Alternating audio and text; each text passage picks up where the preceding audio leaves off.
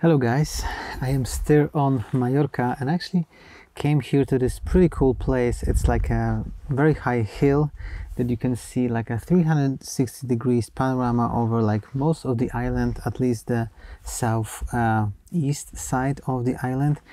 And I'm going to shoot some panoramas of the Milky Way. The sky is pretty clear now. I actually had a completely different idea for today. Different location, it was cloudy, then I switched locations and it cleared out in the meantime, so that is great. What we're gonna do is we're gonna take the Benro Polaris. This is the mount that I have been using lately on this trip and I love it. I have a review of this mount, link will be in the description if you want to check it out if you haven't already. And I'm gonna take 28 from Sigma. This is what I'm using for landscape, sort of astrophotography, also panels and that sort of stuff. And what else? And I'm also going to be testing and showing you guys something that I have been using lately and testing. This is this thing. This is Focus on Stars. Focus on Stars, yeah, Focus on Stars filter. This is something like a button of mask that, well, it acts like a button of mask for focusing for wide angle lenses. So it looks like this. It's a square filter that you can put into a filter holder, and you can use this even with very wide angle lenses to focus perfectly on the stars at night. I'm going to show you what kind of difference does it make in just a second, but yeah, I need to pack up some stuff and head back. I'm actually at the location right now. You're gonna see it. It's pretty epic. Let's go. All right, so this is the location and check this out. We have this kind of a monument here that is luckily not illuminated, and then behind it we have the Milky Way. Here is Scorpius with Rho Ophiuchi, and there we have the Milky Way band that spans across here. Somewhere here is Cygnus. And here down below we have the panoramic view over different towns, different sort of beaches around Mallorca. It looks pretty amazing and the sky looks pretty good by now. So we are actually going to go behind this monument, and then behind it we're going to shoot the Milky Way with all of those little towns and the sea below. So I'm just gonna set up Polaris right now. I'm not gonna go into too much detail how I do it because I have it on this separate video, but you can just watch me do it here in the field. So I need to level this thing.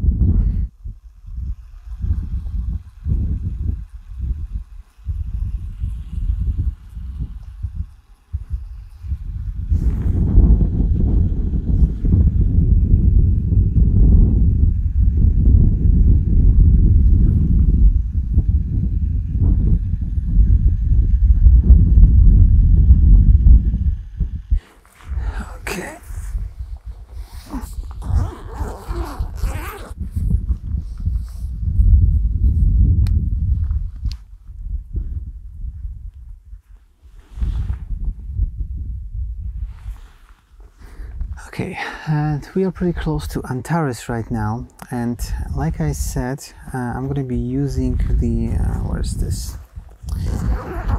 I'm going to be using the Focus on Stars filter to focus today, and the way it works,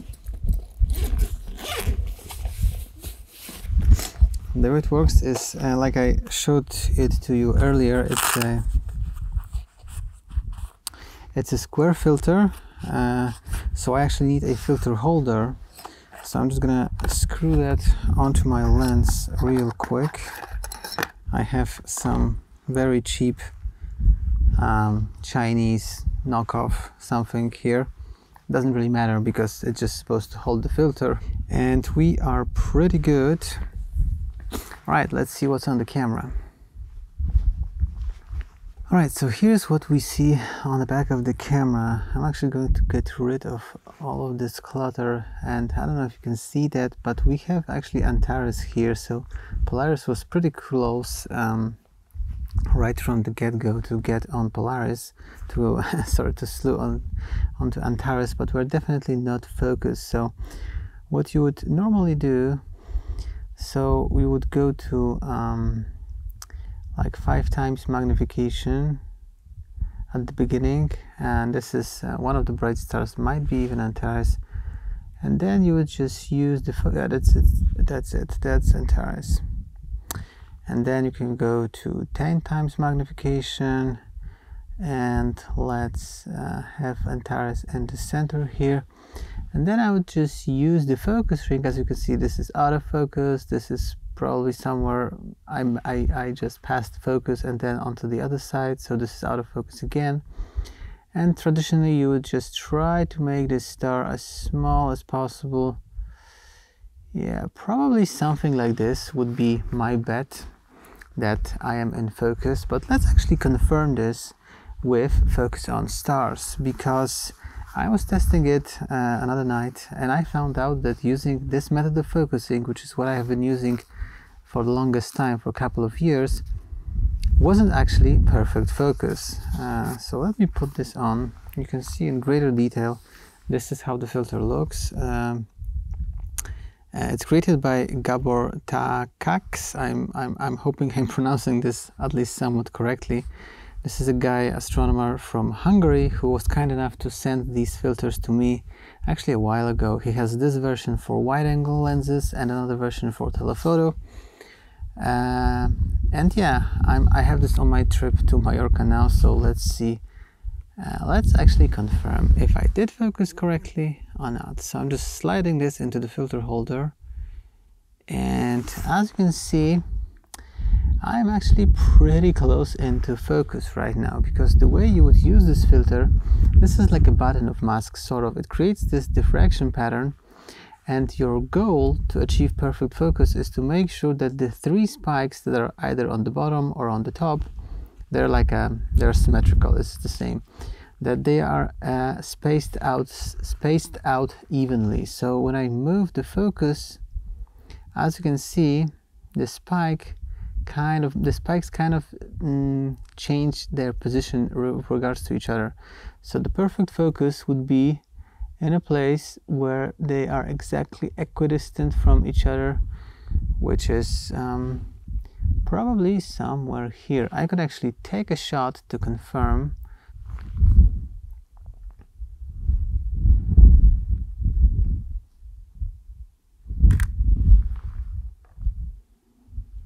Okay, and let's take a look. Let's zoom in. And as you can see, actually, I'm a little bit, the center spike is a little bit closer to the left ones than there is to the right ones. So I can try to adjust this again. As you can see, even with a guide, with an aid like this filter, it's not that straightforward. So let's take another test shot. The thing with traditionally focusing is that you really need to kind of feel it out, where could be the place where you have perfect focus, and you cannot directly compare it to what the size of the star would be a little bit to the left or a little bit to the right on the focuser. However, here you can see exactly the position of those spikes, so you don't need to compare it to something that you have in your memory. And as you can see right now, I still need to move it a little bit to the right, but I'm getting close. Hang on a second. This is not easy.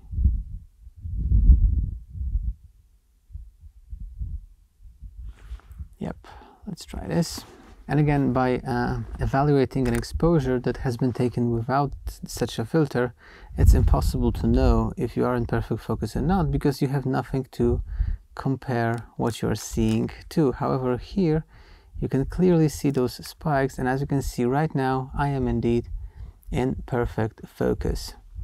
So yeah, this filter looks pretty great and works pretty great. I think now I have the full confidence that I am indeed in focus. So let's try to do maybe like a couple of vertical panels here. We're gonna see what kind of composition do we get.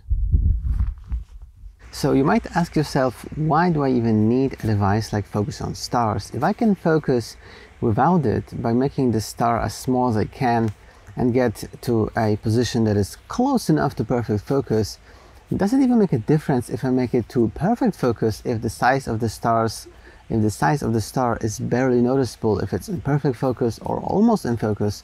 Well, I think it kind of matters, because it's not only the sizes of the stars that are affected by you being in perfect focus and not, but also the overall detail and sharpness in your image. So all of the detail in the core of the Milky Way, for instance, the gas, the dust clouds and all that stuff, and also the details in your foreground elements in the distance if you have some cool foregrounds. All of that will suffer a little bit in sharpness if you are not in perfect focus. So if you spend a lot of money on a good camera and on an awesome, bright and prime lens with wide aperture in order to let in a lot of light to get awesome details with little noise for your astro images, but then you don't focus it perfectly, you're not bringing out the full potential of such a camera system. So by using filters, I'm gonna get into that in a second.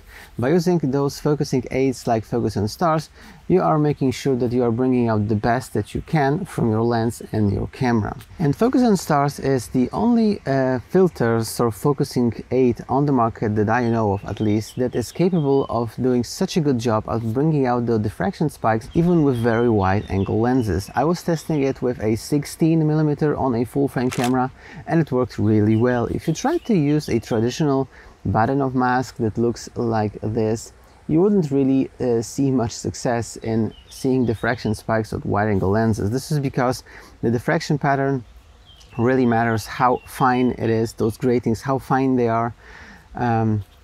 You should start using it with wide angle lenses. This is really meant to be used with telephoto lenses or telescopes, not with wide angle lenses. So Focus on Stars that I have right here, there are actually two versions of it. Let's see which one is this. Yeah, this is the wide angle, and this is the other one, is for telephoto lenses. There are two because, like I said, the kind of grating that there is imprinted on the filter, it really matters what focal lens are you using it. So they look kind of the same. The only difference, sort of by looking at it, is that this one has imprinted for tele lens. This is a little text on the bottom. I hope you can see that here. And this is meant to be used with telephoto lenses, whereas this one is meant to be used with wide angle lenses. And I have performed a bunch of tests using different lenses with these two filters, and I can say that the wide angle version looks great up to like 50mm, maybe 85. And if you want to go up than that, like 135, 200, 300, I would recommend the tele lens. But if you want to get one of these only, I would definitely recommend the wide angle one. If you're using it for like landscape, astrophotography, Milky Way, all that stuff, it's going to be great for like 16mm, 20, 24, 28, up to 50, like I said. The difference between these is in the grating. As you can see in these macro shots, the grating on the two of these is a little bit different. So if you want to get one of these for yourself, there will be some links down below in the description of this video. Those links are affiliated, so it would be helpful for me if you used these through those links, so I would appreciate that. Each of these filters is about $150, maybe a little bit less, so it's definitely not cheap. But like I said, this is the only thing on the market that can produce bright and vivid diffraction spikes on wide angle lenses, so you can get the best out of your camera system and get the best possible images that you can of the night sky. So yeah, I would definitely highly recommend them. The only sort of, for me, downside of using these, except for the price of course, is that you have to use the filter holder, you have to screw it in on the lens, you need to use different sizes of maybe those step-up rings in order to mount it to your lens. If you're switching lenses, you may need to switch those step-up rings for filter holders or whatnot. But I was actually talking to another astrophotographer, and he said that he's using these filters by just holding them in front of the camera.